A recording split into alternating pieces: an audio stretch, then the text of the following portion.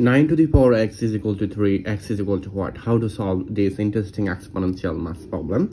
So 9, it will be 3 to the power 2 bracket power is x is equal to 3. Then according to exponential formula, this it will be 3 to the power 2 times x, it will be twice x, and here is 3. We know that this exponent is 1, so base is equal, so you can see easily here is exponent is equal twice x is equal to 1. Then if I divide both sides by 2, we'll find out this 2 cancel out. Here is x is equal to 1 over 2. This is our final answer in this exponential math problem. So 9 to the power x, it will be 3.